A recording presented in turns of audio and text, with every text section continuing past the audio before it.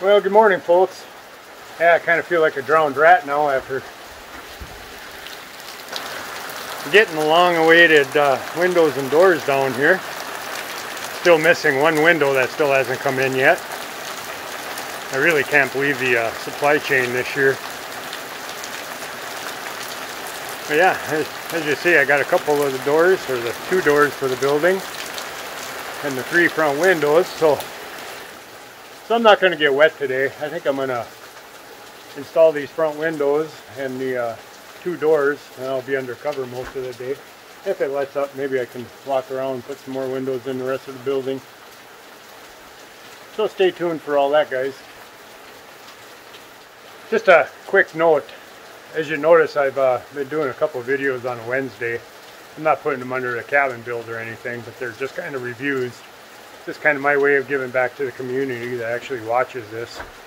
So last week, LaRue Douglas won that Gulu battery jumper, and probably next Wednesday I'll do a review on the Blue Eddy EB55 700 watt power station.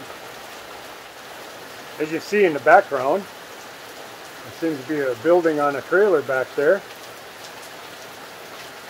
and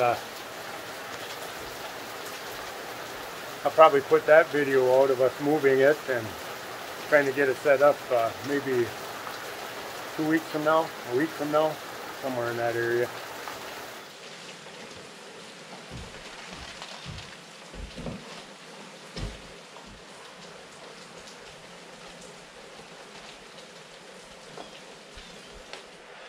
As I said in the previous video, they make this stuff in a 9-inch, but I happen to have all this in my storage shed, so I figured I'd burn up what I had before I go and buy new.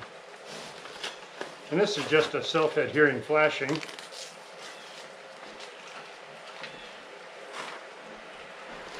I'm going to try to keep all any moisture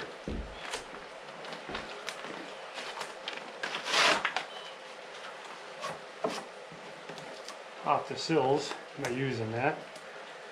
I also said that a lot of builders will stick a piece of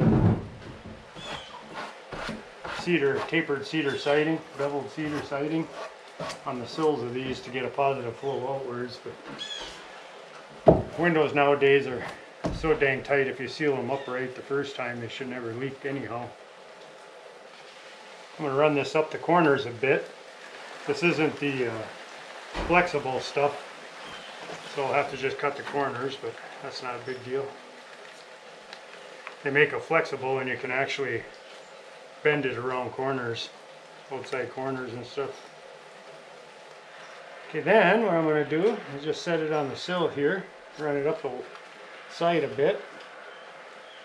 I'm going to leave about an inch, inch and a half lap running down, because I'm going to put 3.5-inch trim around it. I'm going to get rid of that stuff because I already cut the edges off of it. Okay, and then just split the corners.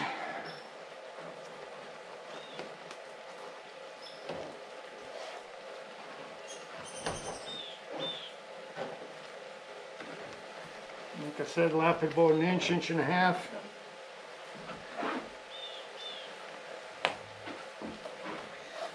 Because this is short, I'll put a 4-inch piece.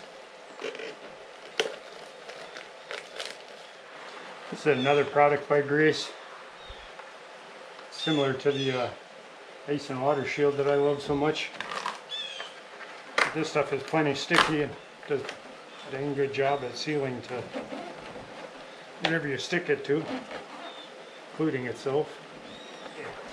Basically all I do for my sill treatments. And as you see, I just drop it down an inch, inch and a half, turn it around the corners. If I had the flexible stuff, you could actually bend it around. But I don't, and I'm not going to buy it, so this will work.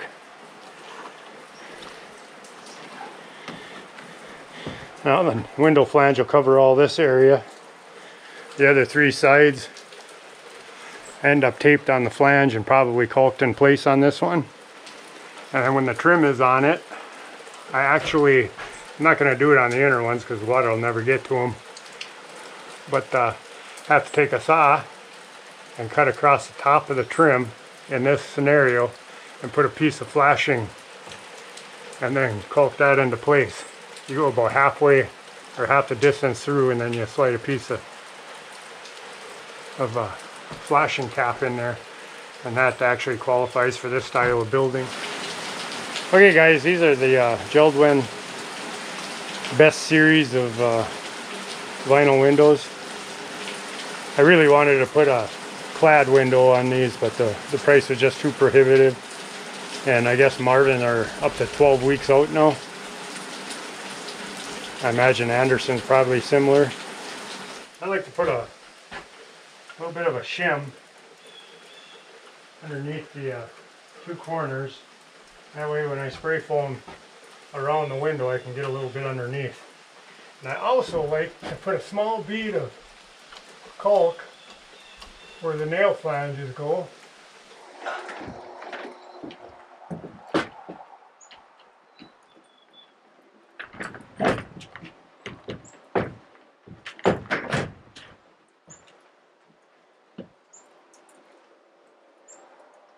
Center it up, and we'll pop a loose nail in and put a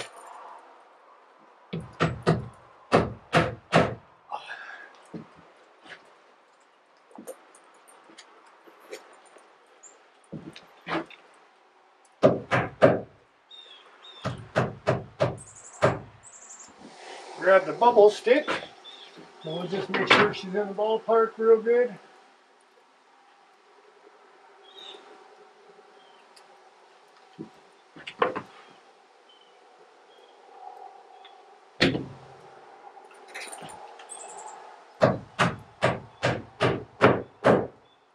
So this side's gonna go up a bit.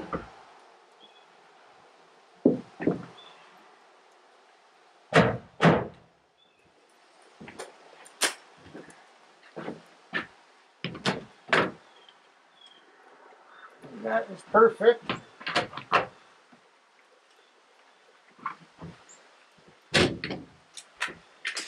One other thing I kind of like to check out sometimes is just the square on the window. That is perfect also.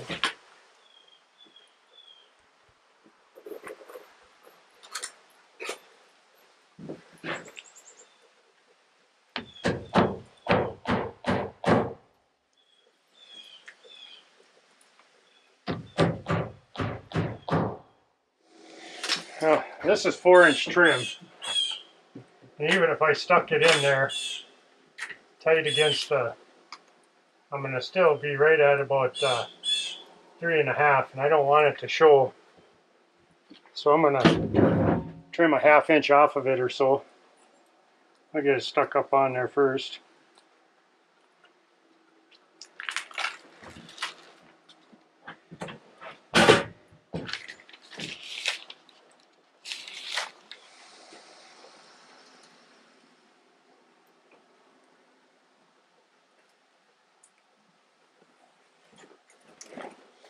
Now this tape is going to help with more on the draft situation around openings than moisture on this scenario, because you're still going to have some of the gaps underneath the battens. But if I don't do it, somebody will make a comment online about doing them wrong. We all know how that goes. Everyone's a better builder than the next guy.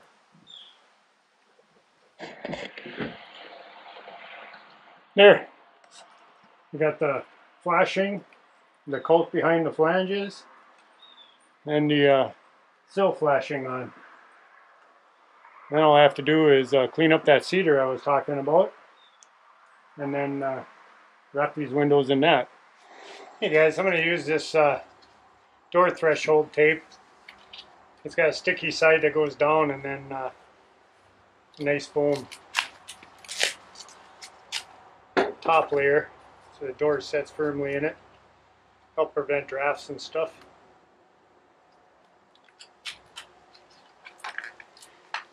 Most of the time I use caulk. We're going to try this product out.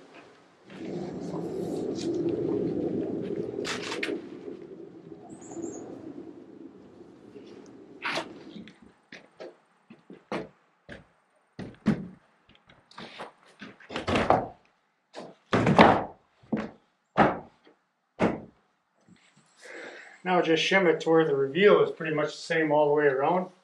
Okay, so after I get the door set in place and the reveals all look pretty good, I just open it up.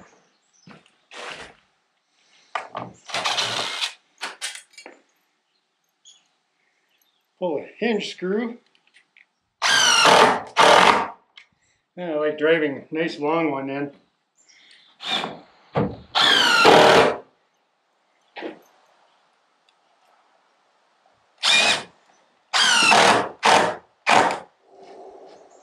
And where the lock set goes,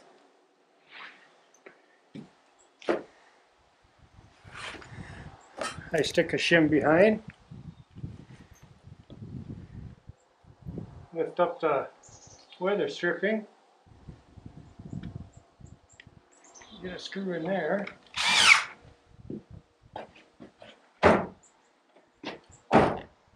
making sure the door is tight against the wall.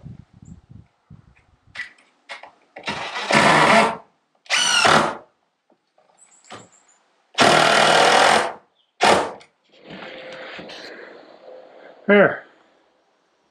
One door down, another one to go. Although I still got to pull the brick mold off of this.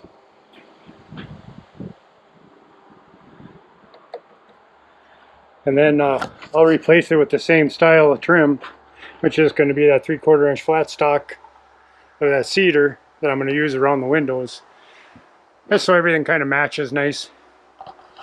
So, on with some more.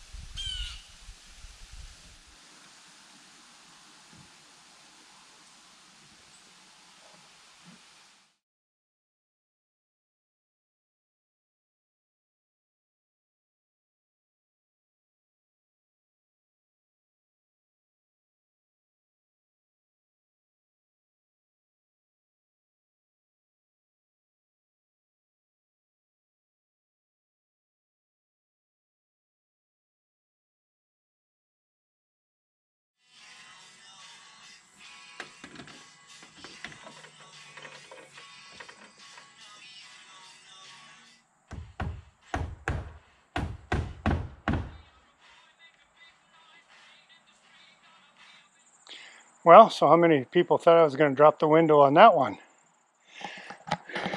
Coming up over the top of that ladder, I almost thought I was going to for a minute. Okay guys, as you see I got all the windows in the background there, along with the door. I've got to plane that cedar down, or clean it up a little bit with the planer. Then rip it down to 3.5 inch for trim around the windows and doors. Yet to do. Still waiting on one window here. I got that upper window in. Left the ladder there because I got to still trim out the windows and doors like I said. So I've got all the windows in the front now, as you can see, along with the doorway. I got to pull the brick mold off that door and then wrap it with the same cedar that I'm going to do around the windows. Turn the corner there a bit. I got that window in also. And on top of that, the the company that sells that cedar for the soffits called. So I got to run and go pick up my soffit material. So it looks like it's going to be a pretty busy weekend. But in the meantime, I got to go plane some of that cedar down a little bit to clean it up and start ripping it and making trim for the windows. Yeah, I think I'm going to spend the rest of the day just doing some site cleanup here. It got a little piggish again. I thank everybody for watching these videos and the comments and stuff. I try to respond to all the comments, although I'm not always real quick about it.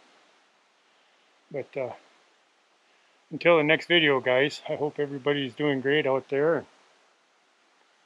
We will see you on the next one. Take care now.